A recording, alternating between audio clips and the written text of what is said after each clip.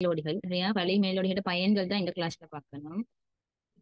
வலை மேலோடி ஒன்றை பயன்படுத்துறதுக்கு கணனி இணையத்துடன் தொடர்பட்டு பட்டிருக்க வேணும். அதாவது நாம ஒரு வலை மேலோடி ஒன்றை பயன்படுத்துறோம்னு சொன்னா அது கட்டாயம் நாங்க இன்டர்நெட் கனெக்ஷனோட தான் என்ன செய்யணும் இருக்கணும். இப்ப இதுல பொதுவாக இடைமுகத்தில் மீது உள்ள குறு வழி அதாவது ஷார்ட் கட் மூலமாகவும் வலை மேலோடியை திறந்து கொள்ள முடியும். அதாவது ஸ்கிரீன்ல இப்படி இருக்கும் கூகுள் குரோம் அப்படின்னு சொல்லி நார்மலா, இல்லாட்டி இந்த இந்த மவுஸ் இருக்கிற இடத்த பாத்தீங்கன்னா விளங்கும். இந்த கீழே இருக்கிறதுல நாம என்ன செய்யலாம், போய்த்து ஷார்ட் கட்ன்றது அதுக்கு போய்த்து நாம பார்க்கலாம். அடுத்தது வலை மேலோடியின் மேற்பகுதியில் முகவரி பட்டை அட்ரஸ் பார் காணப்படும். அதாவது இப்ப இது இது ஒரு வலை மேலோடி. இது இந்த பாகத்தை சொல்றது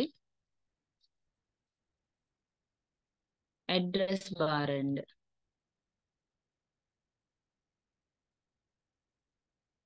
இந்த அறிக்கிற அட்ரஸ் பார் இதுல போயிட்டு நீங்க என்ன வேணுமோ அதை டைப் பண்ணீங்கன்னு சொன்னா உங்களுக்கு தேவையான விஷயத்த எடுக்கலாம்.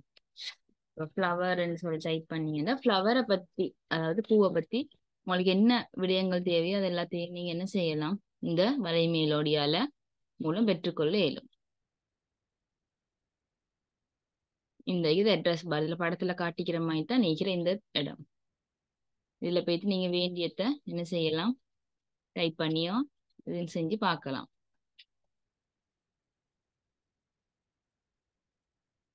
வலை மேலோடியின் மேல் பகுதியில் முகவரி பட்டை காணப்படும். சரி, உங்கள் இணைய தளத்தில் ஒன்றில் திறக்க வேண்டிய தேவை ஏற்பட்டால் அதற்குரிய முகவரி பட்டையின் மீது உள்ளிட வேண்டும். முகவரி பட்டையின் மீது நிலை காட்டி அதாவது கர்சரை கொண்டு சென்று சொடக்கிட்டு பின்வரும் முகவரியை உள்ளிட்டு என்ன செய்யணும், என்டர் கீயை அழுத்த வேண்டும். கீழே அவங்க ஒரு உதாரணத்துக்கு www.moi.government.lk தந்துக்கிறாங்க. இதுக்கு நாம போய்த்து பார்ப்போம்.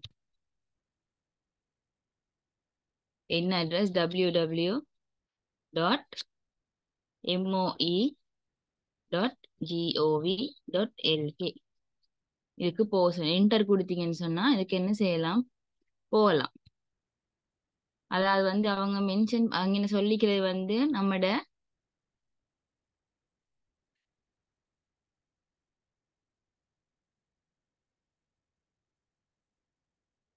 கவர்மெண்ட் இது மினிஸ்ட்ரி ஆஃப் எஜுகேஷன் சொல்லிக்கிற, அதாவது நாம போயிட்டு புக்ஸ் எல்லாம் அதுல எடுக்கலும்.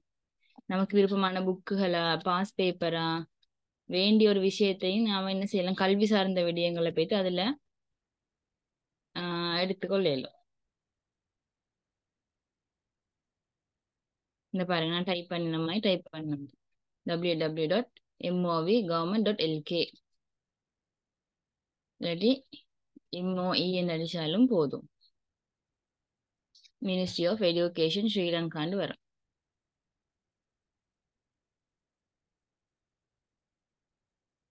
இந்த மினிஸ்ட்ரி ஆஃப் எஜுகேஷன் இதுல இதான் சொல்றது இடைமுகம் என்று. உங்களுக்கு ஒரு விடயத்தை லேசா என்ன செய்யலாம், பயன்படுத்துறதுக்கு இப்படி ஒரு இடைமுகம் என்றது இன்டர்ஃபேஸ் இங்கிலீஷால சொல்றது. இங்கிலீஷ் இருக்கு, சிங்கள, தமிழ் இந்த 3 மொழியும் இருக்குது. இப்ப உங்களுக்கு என்ன மொழி வேணுமோ தமிழ்ல தமிழ் மொழிக்கு மாத்திக்கொள்ளலும்.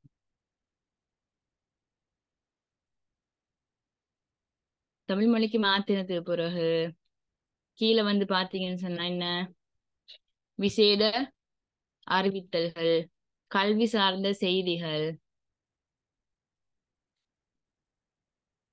அதே இன்றைக்கு விரைவாக இது என்ன உங்களுக்கு கல்வி சார்ந்த விடயங்களோ ஸ்கூல் சம்பந்தப்பட்ட விடயங்கள் எதை இருந்தாலும் நீங்க என்ன செய்யலாம், இதுக்கு இந்த வெப்சைட்டுக்கு போனா உங்களுக்கு பெற்றுக்கொள்ளலும். இது ஒவ்வொரு ப்ரொஜெக்ட்ன்னு சொல்ற, அதாவது மாணவர்களா தொலைக்கல்வி டிஸ்டன்ஸ் லேர்னிங் என்று இருக்கிற அந்த மாதிரி விடயங்கள், கல்விட சேவைகள், ஏனைய சேவைகள், உங்களுக்கு எது வேணுமென்றாலும் நீங்க என்ன செய்யலாம், இதுல போயிட்டு கல்வி சார்ந்த விடயங்களை தெரிவு செய்து அதுல உங்களுக்கு என்ன தகவல் தேவையோ அதை நீங்க என்ன செய்யலாம், பெற்றுக்கொள்ள முடியும். ரைட்டா? இப்ப இதுல நீங்க நல்லா பாத்தீங்கன்னா விலங்கு இந்த இருக்கிற அம்புக்குறி, இந்த அம்புக்குறி, இந்த இருக்கிற இது இதெல்லாம் என்னத்தை குறிக்கும்னு சொல்லி பார்ப்போம். இப்ப வலை மேலோடி கருவிப்பட்டை டூல்பார் காணப்படும். இதனை பயன்படுத்தி இணைய தளங்களை மாற்றுவதற்கு இணைய பக்கங்களை இயற்கைப்படுத்துவதற்கு முடியும். அதாவது வந்து இப்ப நீங்க இதை வந்து பாக்குறீங்க. இப்ப இது பார்த்து நீங்க போகல, உங்களுக்கு இல்ல இதுக்கு முதல் நீங்க பார்த்தது வேணும்னு சொன்னா நாம எங்க போகணும்? பெக் அண்ட் கீக்கு போனா என்ன செய்யும்? இப்படி ஒன்று வரும். அதாவது முதல்ல நாம என்ன பேஜ பார்த்தோமோ அது வரும். ரைட்டா? இல்ல திருப்பி நான் முதல்ல பார்த்த விடயத்தையே திரும்பி பார்க்கணும் அப்படின்னு சொன்னா இந்த ஃபார்வர்ட் முதல்ல இதை கிளிக் பண்ணினா இப்ப என்ன செய்யப்போ இதை கிளிக் பண்ணினா அது என்ன செய்யும்? உள்ளுக்கு போகும். சரியா? இப்படித்தான் பெக்கன ஏற்கனவே பார்த்ததுக்கு போறது. ஃபார்வர்ட் என்றை வந்து ஏற்கனவே வந்து நீங்க திருப்பி பார்த்தத பார்க்கலாம். முன்னுக்கும் போறது பின்னுக்கும் வரையலாம். இந்த அம்புக்குறி இப்படி சுத்துற மாதிரி இருக்கிறது வந்து ரீஃப்ரெஷ் பண்றது என்று, அதாவது திருப்பி அதே பேஜ் ரீலோட் பண்றது. சில நேரம் இன்டர்நெட் கனெக்ஷன் கொஞ்சம் குறைவாய்க்கிறதால கொஞ்சம் கொஞ்சம் இடைக்கிட போட்டோஸ் வராம கொள்ளாம இருக்கும். அப்ப அதுகள் வந்து சரியாக நாம் எடுக்கணும்னு சொன்னா இந்த ரீஃப்ரெஷ் பண்ணினோம்னா சரி. ரைட்டா? பேக் இருக்குது, ஃபார்வர்ட் இருக்குது. ரைட்டா? இதுல உங்களோட புக்ல காட்டிக்கிற மாதிரியே இருக்காது. அது கொஞ்சம் பழைய வெர்ஷன். இப்ப நான் பாவிக்கிறது கொஞ்சம் புதுசு. சரியா?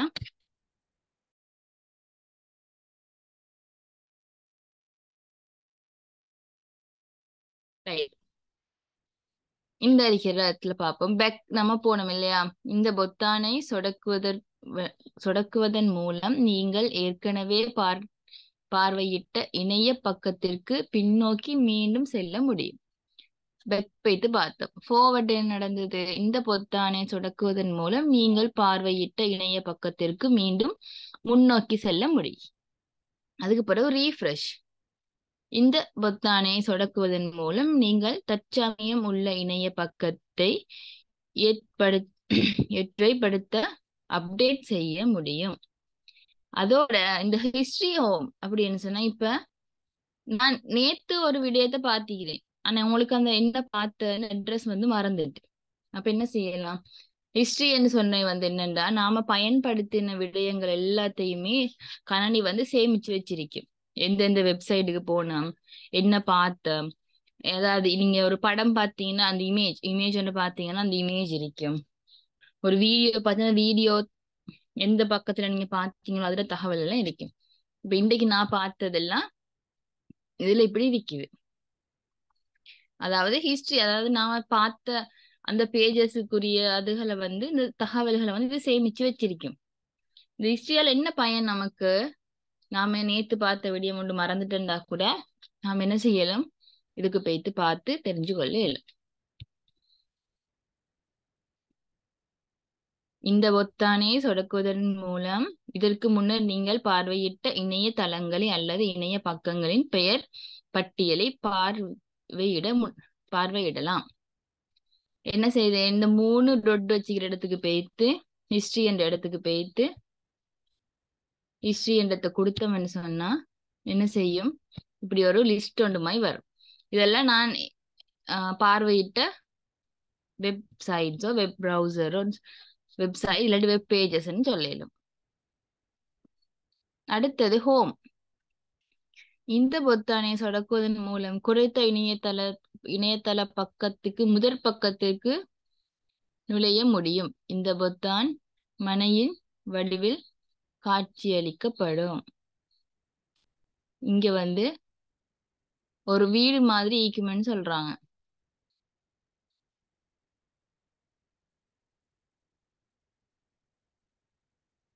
ஆனா இப்ப அது வந்து அதிகமா காணப்படுறல. சரியா? இது வந்து ஒரு வீடு மாதிரி இருக்கும். அதாவது இதுதான் முன் பேஜ்னு சொன்னா இதுல ஒரு வீடு மாதிரி ஒரு ஹோம் பேஜ் இருக்கும். அந்த ஹோம் பேஜை நம்ம கிளிக் பண்றதால என்ன செய்யும்? இப்படி முன் பேஜ் வந்து ஓபன் ஆகும். சரியா? அது இப்ப வந்து அதிகமா காணப்படுறல. முந்தி பாவிச்ச வலை மேலோடிகள்ல அது காணப்பட்டுச்சு. அடுத்தது கல்விசார் இணையதளத்திலிருந்து தகவல்களை பெற்றுக்கொள்ளல். ரைட், கல்வி சார்ந்தது அப்படின்னு சொல்ல போக்கல நம்ம வந்து கல்வி சார்ந்தது என்னென்ன விஷயங்கள், நமக்கு தேவையான டெக்ஸ்ட் புக் எடுக்கலாம். அதே மாதிரி பாஸ் பேப்பர், ஏற்கனவே ஸ்கூல்ல நடந்ததோ இல்லாட்டி வேற ஸ்கூல்ல நடந்த பாஸ் பேப்பர் எடுக்கலாம். கல்வி சார்ந்த விடயங்கள்னு சொல்ல போக வேற என்ன எடுக்கலாம், எக்ஸாம் டைம் டேபிள், மற்றது நம்மளோட பாடத்துக்குரிய தகவல்கள், வேற என்ன இருக்கலாம்.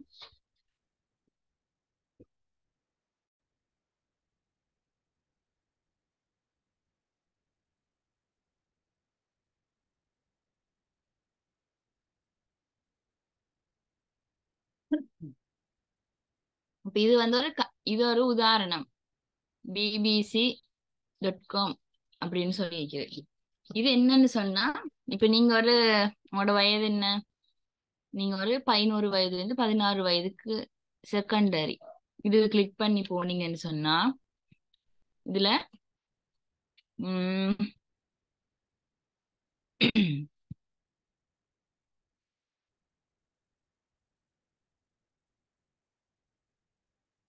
இதுல பாத்தீங்கன்னு சொன்னா உங்களோட பாடத்துக்கு தேவையான அனைத்து விடயங்களும் இதுல இருக்கும். இங்கிலீஷ்னா இங்கிலீஷ்ல போயிட்டு உங்களுக்கு தேவையான விடயங்களை நீங்க என்ன செய்யலாம். ஒவ்வொரு பாடம் தனித்தனியா இருக்கும். அந்த பாடத்துக்கு தேவையான விடயங்களை நீங்க என்ன செய்யலாம், இந்த இடத்துல பெற்றுக்கொள்ள இயலும். ரைட், இதுதான் ஒரு கல்வி சார்ந்த இணையதளத்தை பயன்படுத்துறது.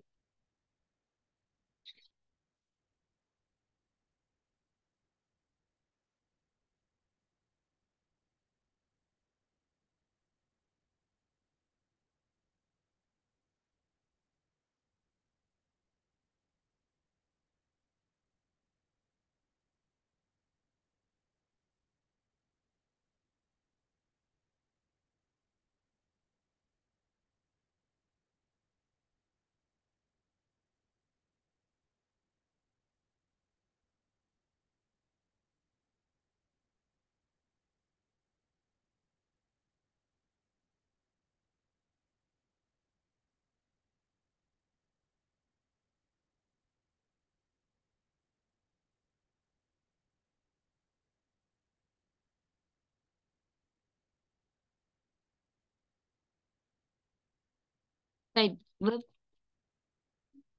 வலைமேலோடி. சரி, இப்ப வந்து தேடற் பொறி அப்படின்னு ஒரு விடயத்தை பார்ப்போம்.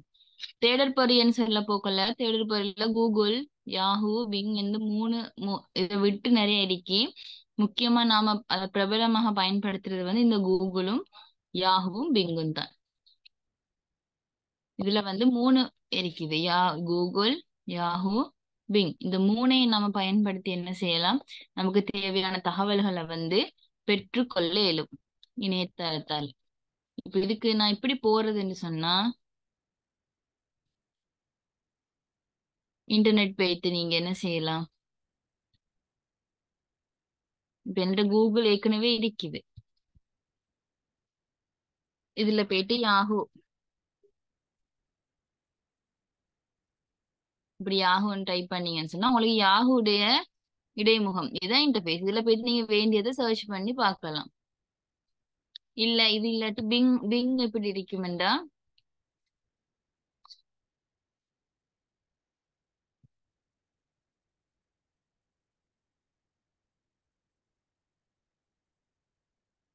இப்படி இருக்கும் பிங். இதுல போயிட்டு இந்த அறிக்கை இந்த இடத்துல நீங்க உங்களுக்கு விருப்பமானதை சர்ச் பண்ணலாம். ஃப்ளவர்ஸ் ஏதாவது ஏதாவது நீங்க சர்ச் பண்ணீங்கன்னு சொன்னா உங்களுக்கு ஃப்ளவர்ஸ் சம்பந்தப்பட்ட விடயங்கள் எல்லாம் என்ன செய்யும், இப்படி வரும். ஆனா நம்ம அதிகமான ஆட்கள் வந்து கூகுளை தான் பயன்படுத்துறது. இப்ப இப்படித்தான் திறந்து நீங்க என்ன செய்யணும், சர்ச் பார்ல சர்ச்சை கொடுத்தீங்கன்னு சொன்னா உங்களுக்கு அது வரும். ரைட், இப்ப நம்ம சர்ச் பார்ல ஒரு விடயத்தை வந்து இப்ப நம்ம ஒரு விடயத்தை தேடுறோம்னு சொன்னா நம்ம அதுல சில விஷயங்களை வந்து கடைபிடிக்கணும். இப்படி என்ன உதாரணத்துக்கு பாருங்க, எனக்கு இலங்கை பற்றி வரலாறு தேவை. I need the history of Sri Lanka என குறிப்பதற்கு பதிலாக இலங்கை வரலாறு, ஹிஸ்டரி ஸ்ரீலங்கா அல்லது ஸ்ரீலங்கன் ஹிஸ்டரி என குறிப்பிட வேண்டும். அதாவது என்ன சொல்றேன்டா, இப்ப நீங்க இந்த இடத்துல வந்து எனக்கு I need to know about I need to know about flowers என்று அடிக்கிறதை விட நாம லேசா என்ன செய்யலாம், இந்த I need to know about நடிக்காம flowers நடிச்சாலே என்ன செய்யும், அதே வரும். சரியா? இப்ப உங்களுக்கு அதாவது கீவேர்ட்ஸ்ன்னு சொல்றது, இதுக்கெல்லாம் சொல்றது என்ன, கீவேர்ட்ஸ். இதை வந்து நீங்க ஃபுல்லா போயிட்டு டைப் பண்ணி அடிச்சு பார்க்க தேவையில்ல. இப்போ உங்களுக்கு தேவையான சொற்களை மட்டுமே பயன்படுத்தலாம். I need I need the history of ஸ்ரீலங்கான்னு அடிக்கிறத விட ஹிஸ்டரி ஸ்ரீலங்கா, ஸ்ரீலங்கன் ஹிஸ்டரி, இப்படி நீங்க ஏதாவது சொற்களை வந்து அடிக்கலாம், அதாவது தச்சிடலும். அப்ப அது நம்மளுக்கு என்ன, தேவையான விடயத்தை மட்டுமே நீங்க என்ன செய்யலாம், பெற்றுக்கொள்ளலாம். தேவையில்லாத அல்லது பொருத்தமான சொற்களை மட்டும் பயன்படுத்தி நீங்க என்ன செய்யலாம், உங்களுக்கு வேண்டியதை வந்து தேடிக்கொள்ளலும். சரி, இப்ப நாம வந்து சில சந்தர்ப்பத்துல நீங்க வெறும் தேடுறீங்கன்னு வைப்போமே, தேடல் நேரத்துல வந்து உங்களுக்கு சில விஷயங்கள் பிழைச்சு போகலாம். ரைட்டா? அதுல ஒன்னாவது விஷயம், பல சொற்களை கொண்டு சொற்றொடருக்கு இரட்டை மேற்கோள் குறிகளை பயன்படுத்தல். இப்ப டிஜிட்டல் போட்டோகிராஃபி என்ன அவங்க தந்திக்கிறாங்க, இதுக்கு நீங்க என்ன செய்யலாம், இரட்டை மேற்கோள், டிஜிட்டல் போட்டோகிராஃபி இப்படி பயன்படுத்தினா அது சம்பந்தமான விடயங்கள் வரும். அதாவது உங்களுக்கு எந்த விடயம் முக்கியமா தேவையோ அதை வந்து இரட்டை மேற்கோள் இதுல வந்து போடலாம். இது இல்லாம போட்டாலும் என்ன நடக்கும், நீங்க எதிர்பார்த்த விடயம் தான் என்ன செய்யும், அதே தகவல் தான் கிடைக்கும். அப்ப ரெண்டுமே என்ன, முக்கியமான சொற்றொடர்கள் மட்டும் பயன்படுத்துறேன். ரெண்டாவது என்ன, தேவையற்ற சொற்களை நீக்கல். Name of museum in Oxford இங்க தந்திக்கிறாங்க என்ன, இப்ப நீங்க இப்படி அடிச்சாலும் சரிதான். Name of museum in Oxford இப்படி டைப் பண்ணினாலும் சரிதான்.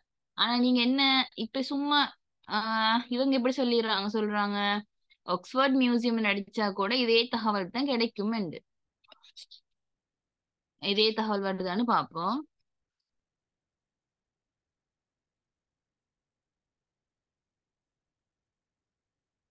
அதே தகவல்கள் தான் என்ன செய்யுது, வருது.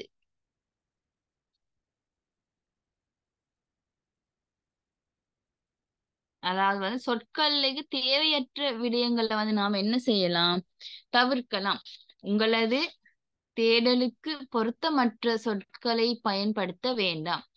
தேடலுக்காக have and in, to, as போன்ற சொற்களை பயன்படுத்த வேண்டாம். நீங்கள் தேட வேண்டிய நபர், இடம், விடயம் ஆகியவற்றை மட்டும் பயன்படுத்தவும். நேம் ஆஃப் மியூசியம் இன் ஆக்ஸ்போர்ட்ன்றதை விட ஆக்ஸ்போர்ட் மியூசியம் என்று அடிச்சீங்கன்னு சொன்னா உங்களுக்கு என்ன, சரியான தகவல்கள் கிடைக்கும். ஒன்றுக்கு மேற்பட்ட முக்கிய சொற்களை பயன்படுத்த வேண்டி இரு இருப்பேன். இப்போ உங்களுக்கு ஒரு வார்த்தைக்கு மேல, ஒரு சொற்களுக்கு மேல பயன்படுத்த போறீங்கன்னு சொன்னா நீங்க என்ன செய்யலாம், பிளஸ் பிளஸ் குறிய வந்து என்ன செய்யலாம், பயன்படுத்தலாம். இப்ப ஆக்ஸ்போர்ட் பிளஸ் மியூசியம் இப்படி பயன்படுத்தினீங்கன்னா என்ன நடக்கும், அதே தகவல் கிடைக்கும். ஆனா ஒன்றுக்கு மேற்பட்ட சொற்கள் பயன்படுத்தும் போது புக்ல என்ன சந்திக்கிறாங்க, candy plus beautiful places, கேண்டியில காணப்படுற beautiful பிளேசஸ காட்டணும். அப்ப கேண்டி பிளஸ் பியூட்டிஃபுல் பிளேசஸ் இப்படி நீங்க செஞ்சீங்கன்னா என்ன நடக்கும், கேண்டியில காணப்படக்கூடிய அழகான இடங்களை வந்து இது கூகுள்ல வந்து லிஸ்ட் பண்ணி தரும். அடுத்தது, தேடலுக்கு தேவையற்ற விடயங்களை அகற்றுதல். தேடலின் போது தேவையற்ற சொற்களுக்கு முன்னால் ஒரு சின்ன அண்டர்ஸ்கோர்ன்னு சொல்றது, ஒரு குறியீட்டை பயன்படுத்துக. உதாரணமாக உதாரணமாக இப்ப நான் இங்க பாருங்க, இது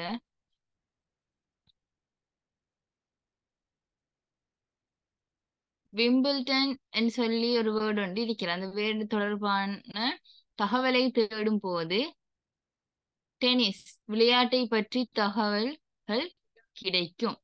ஆகவே டென்னிஸ் தொடர்பான விவரங்கள் அகற்றுவதற்காக கீழ் காட்டப்பட்டவாறு உள்ளிட வேண்டும். இப்ப இவங்க என்ன சொல்றாங்கன்றா, நீங்க ஒரு மைனஸ் மாதிரி. இப்ப நீங்க ஃபர்ஸ்ட்டுக்கு நாம என்ன செய்வோம்,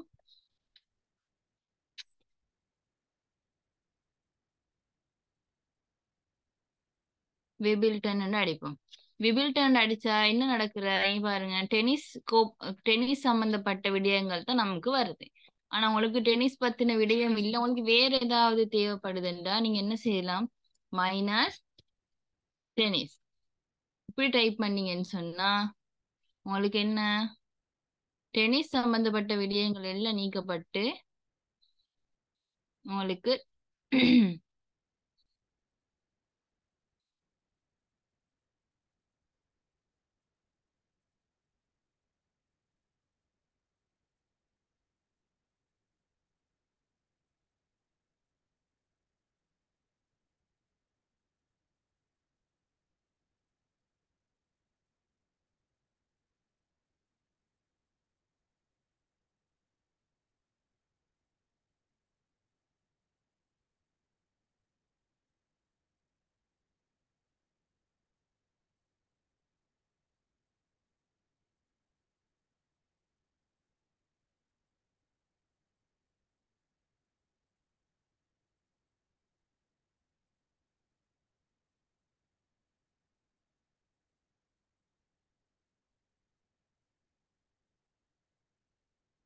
ரைட் இப்படி மைனஸ் ஒன்று பயன்படுத்தினேன்னா, ஆகவே டென்னிஸ் தொடர்பான விவரங்கள் அகற்றுவதற்காக கீழ் காட்டப்பட்டுள்ளவாறு நாம என்ன செய்யணும், உள்ளிட வேணும். அதை மைனஸை போட்டீங்கன்னா டென்னிஸ் சம்பந்தப்பட்ட விடயங்கள் என்ன செய்யும், இல்லாம போ. ரைட். 5வது வந்து படங்களை தேடுதல். இந்த படங்களை தேடுதல் இமேஜ் ஒன்று நாம தேடணும்னா என்ன செய்யணும், இமேஜ் ஒன்று இருக்கு, இந்த இமேஜுக்கு போகணும். இமேஜுக்கு போனீங்கன்னு சொன்னா இதுல இப்ப நீங்க ரைட் ஃபுட்பால் பத்தின ஒரு விஷயத்தை பார்ப்போமே.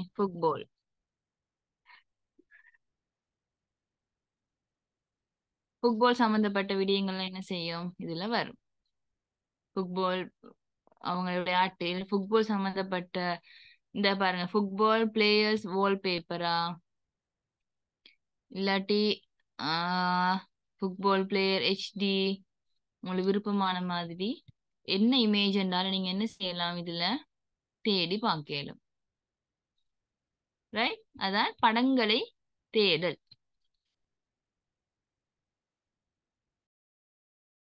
ரைட், விளங்கிச்சா இவ்வளவு நேரத்துக்கு ஆகுமே. ஓகே.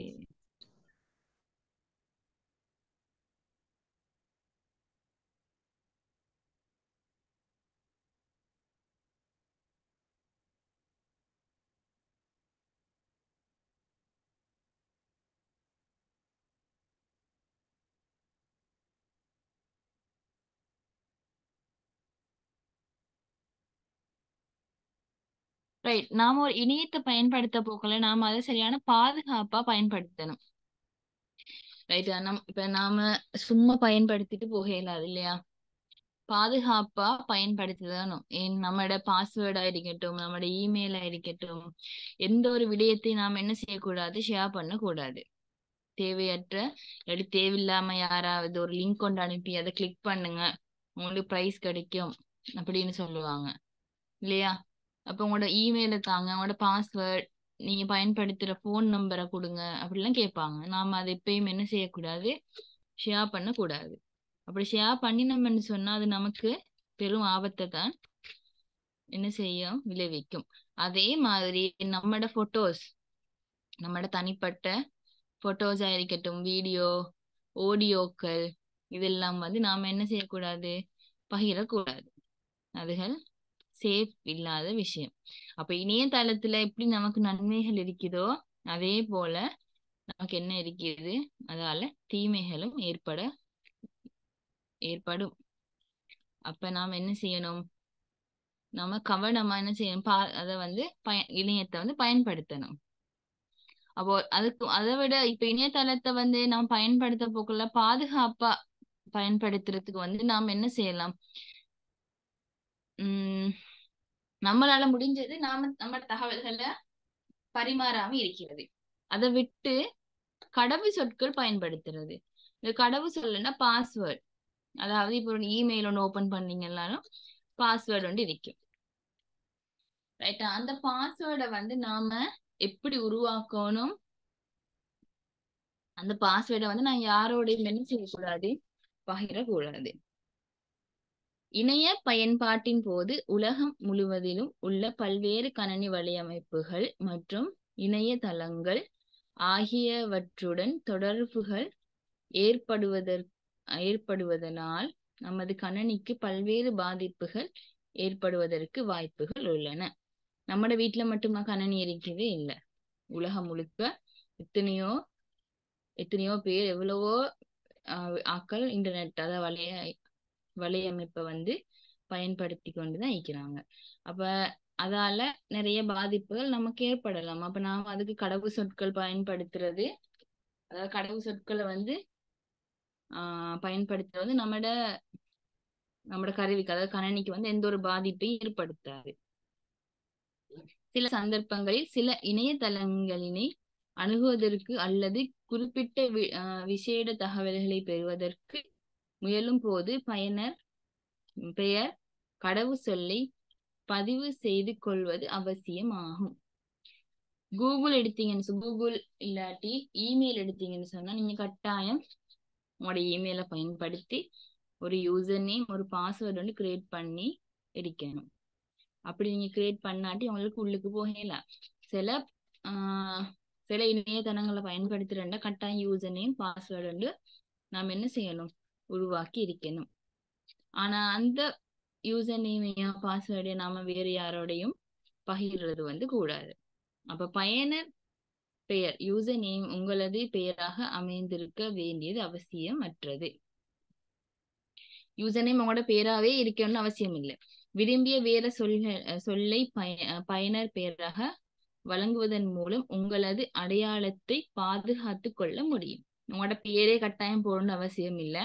நீங்க என்ன செய்யலாம், வேறொரு பேரை கூட பயன்படுத்தி கொள்ளலாம்.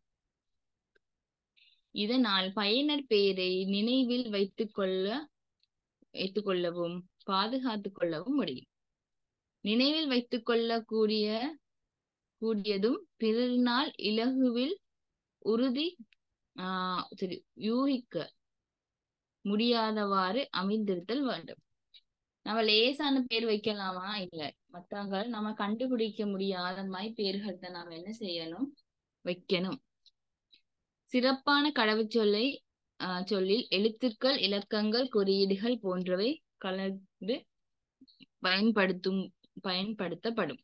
இது வலுவான கடவுச்சொல் ஸ்ட்ராங் பாஸ்வேர்ட் எனப்படும். இப்ப பாருங்க, பொருத்தமற்ற கடவுச்சொல் பாஸ்வேர்டு சொல்லே பாஸ்வேர்டே கொடுக்கலுமா? இயலாது. நம்மட பேரை கொடுக்கலாமா? முடியாது. ஒரு ஸ்ட்ராங் பாஸ்வேர்ட், ஒரு வலுவான கடவுச்சொல் எப்படி இருக்கணும், எழுத்துக்கள் இலக்கங்கள் குறியீடுகள் எல்லாம் கலந்து இருக்கிறது தான் என்னது, ஸ்ட்ராங்கான பாஸ்வேர்டு. இந்த கீழே இருக்கி பாருங்க, உதாரணமாக இந்த ரெண்டும் வந்து ஸ்ட்ராங்கான பாஸ்வேர்ட். இப்படியான ஒரு பாஸ்வேர்ட், அதாவது இரண்டு இலக்கங்கள் எழுத்துக்கள் குறியீடுகள் எல்லாம் கலந்து நாம என்ன செய்யணும், ஒரு கடவு சொல்ல பயன்படுத்தணும். அப்படி இல்லைன்னு சொன்னா அது வந்து ஸ்ட்ராங்கான பாஸ்வேர்ட் இல்ல. அப்ப நாம இது போற ஒரு இமெயில் என்னத்தையோ பயன்படுத்தும் போது ஒரு பாஸ்வேர்டை கிரியேட் பண்ண சொன்னா நம்ம அடுத்தவங்க இலகுவ யூகிக்கக்கூடிய பாஸ்வேர்டை பயன்படுத்தலாமா? பயன்படுத்த முடியாது. நாம என்ன செய்யணும், கொஞ்சம் கடினமான பாஸ்வேர்டு உண்டு இப்படி. ஆனா உங்களுக்கு ஞாபகம் வைக்கணும், நீங்க மறந்துடக்கூடாது கிரியேட் பண்ணிட்டு. அப்போ அத மாதிரியான பாஸ்வேர்டு என்ன செய்யணும், நாம பயன்படுத்தணும்.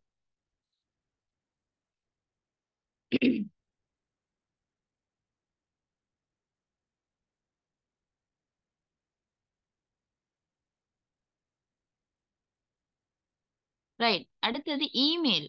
இமெயில் என்று சொன்னா என்ன? மின்னஞ்சலை. இப்ப நாம நம்ம வீட்டுல முந்தி என்ன செய்வோம்? நம்ம நண்பர்களுக்கோ நம்ம சொந்தக்காரங்களுக்கோ என்ன செய்வோம்? கடிதம் மூலம் என்ன கடிதங்களை வந்து எழுதி அனுப்புவோம். இப்ப நாம அப்படியா? இல்லையே. நாம என்ன செய்யறோம்? வாட்ஸ்அப் பயன்படுத்துறோம். இல்லாட்டி வேற மெசேஜ் பண்றது, வேற தகவல்களை வந்து நாம பயன்படுத்துறோம். அதே மாதிரி ஒன்றுதான் இந்த மின்னஞ்சல். இந்த மின்னஞ்சல் அப்படி என்று சொன்னா நாம நம்மட தகவல்களை இன்னொருத்தருக்கு அனுப்புறதுக்கு பயன்படுத்துறது.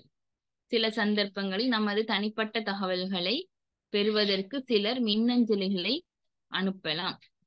அப்ப இந்த மின்னஞ்சல்லையும் நாம் என்ன செய்யணும்? அதிகமா நம்மட தகவல்களை வந்து பாதுகாப்பா வச்சிருக்கணும். இப்ப சில சந்தர்ப்பத்துல வந்து நம்ம தனிப்பட்ட தகவல்களை பெறுறதுக்கு சிலர் என்ன செய்வாங்க? மின்னஞ்சல்களை அனுப்புவாங்க. அவ்வாறே வர்த்தக மேம்பாட்டு நோக்கில் ஆராய ஆயிரக்கணக்கான கணக்குகளால் அனுப்பப்படும் வியாபார விளம்பரங்கள் அடங்கிய மின்னஞ்சல்களும் நமக்கு கிடைக்கலாம். அதாவது ஆயிரக்கணக்கானாக்களால் என்ன செய்வாங்க? வர்த்தக ரீதியான இந்த சாமான வாங்குங்க, அந்த சாமான வாங்குங்க, இவ்வளவு பிரைஸ் உங்களுக்கு அப்படின்னு சொல்லி என்ன செய்வாங்க? நிறைய இமெயில் அனுப்புவாங்க. அப்படியான இமெயில நாம நம்பலாமா? நாம நம்ப கூடாது. இப்ப மின்னஞ்சலோட நம்ம பாதுகாப்பா வச்சுக்கொள்ளணும்னு சொன்னா, இப்ப வாட்ஸ்அப்ல கூட சில லிங்க்கள் வரும். இதை கிளிக் பண்ணா உங்களுக்கு கிஃப்ட் கிடைக்கும், இதை கிளிக் பண்ணி போங்க உங்களுக்கு நிறைய பிரைஸ் கிடைக்கும் எல்லாம் வரும். அதெல்லாம் நாம என்ன செய்யக்கூடாது? நம்ப கூடாது. நம்ம அதெல்லாம் பாதுகாப்பா பயன்படுத்தணும். அப்ப மின்னஞ்சலை பாதுகாப்பாக பயன்படுத்துவதற்கு கை கொள்ளக்கூடிய படிமுறைகள் சில வருமாறு: முன்னர் அறிந்திராத இனம் தெரியாத நபர்களினால் அனுப்பப்படும் மின்னஞ்சல்களை திறக்காது அழித்துவிடு. நமக்கு தெரியாத நாம முதலே தெரிஞ்சிக்காத யாரோ, இல்லாட்டி இவங்க யாருன்னு எனக்கு தெரியா, அவங்க யார் அனுப்புனது யாருன்னு கூட உங்களுக்கு ஐடென்டிஃபை பண்ண இயலாத நிலைமையில நாம என்ன செய்யணும்?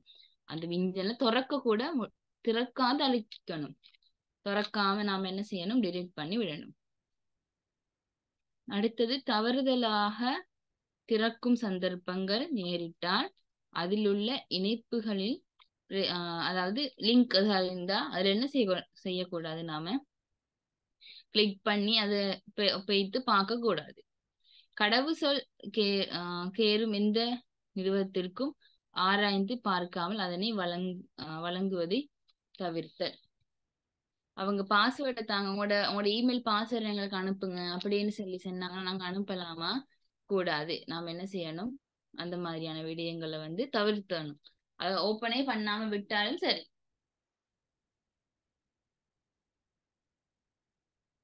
அடுத்தது, இப்ப நாம என்ன செய்யற? மின்னஞ்சல் எல்லாம் சரி, ஆனாலும் இணையத்தை பயன்படுத்தி நாம என்ன செய்யறோம்? சில குடுக்கல் வாங்கல் இல்லையா? சாமான்கள் வாங்குறோம், விக்கிறோம், நிறைய விடயங்கள் நாம என்ன செய்யறோம்? இந்த இப்ப ஆன்லைன்ல என்ன செய்யறோம் தானே? ஆன்லைன் ஆர்டர் பண்ணிட்டு சாமான்கள் வாங்குறோம். சில நேரம் நம்மட சில வீட்டுல இருக்கிற ஆட்கள் என்ன செய்வாங்க? ஆன்லைன்ல சாமான்களை விற்பாங்க. அது ஒரு பயன். அதாவது ஆன்லைன் மூலமாக கொடுக்கல் வாங்கலை செய்யறது. காசு அனுப்புறோம், காசு எடுக்கிறோம், அந்த மாதிரி நிறைய விடயங்கள் நம்ம செய்யறோம் இல்லையா? ஆனா இந்த மாதிரி விடயங்கள் செய்ய போக்களே நாம என்ன செய்யணும்? மிக்க கவனமாக இருக்கணும். சரியான கவனமாக நாம் என்ன செய்யணும்? இந்த பொருட்களை கொள்ளளவு செய்ய போக்கல அது நம்பிக்கையான இணையதளமான்னு சொல்லி நாம கட்டாயம் தெரிஞ்சுக்கலன்னு. அதுக்கு பிறகுதான் நம்ம காசை கொடுத்து என்ன செய்யணும்? சாமான்களை வாங்கணும். சும்மா இப்ப நாம காசை கட்டினது போல சாமான் வராட்டி சில வார சாமான் வந்து ஒழுங்கான சாமான் ஆயிக்காது. குவாலிட்டி உடஞ்சிருக்கலாம், இல்லாட்டி அந்த சாமான் எல்லாம் வேற சாமான் அனுப்பலாம். அதாவது ஒரு இணையதளத்தின் மூலமாக நீங்க கொடுக்கல் வாங்கல் ஒன்று மேற்கொள்ள போனீங்கன்னு சொன்னா நல்லா ஆராயணும். இந்த இந்த இடத்துல வாங்கலாமா? ஏற்கனவே சாமான்கள் வாங்கிக்கிறாங்களா? அதை வாங்கினா அந்த சாமான் வாங்கினவங்க வந்து ஏதாவது தகவல்களை போட்டிருக்கிறாங்களா? இப்படி எல்லா விடயத்தையும் ஆராய்ஞ்சிட்டு தான் நாம என்ன செய்யணும்? இணையத்தின் மூலமாக கொடுக்கல் வாங்கல் விஷயங்களை வந்து செய்யணும்.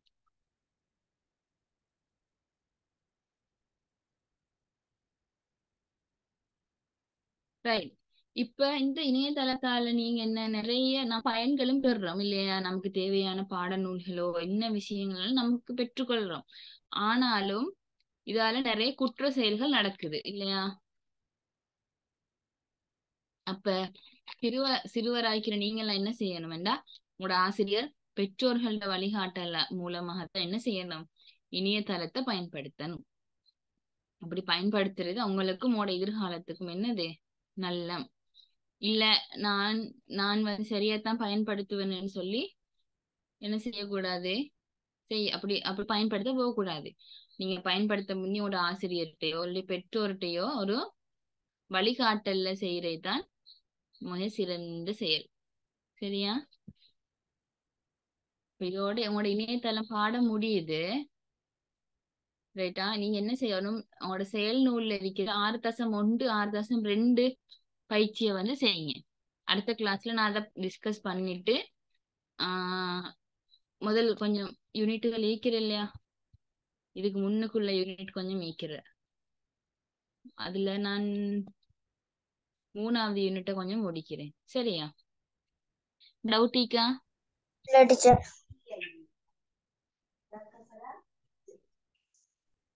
செய்யுங்க. சரி.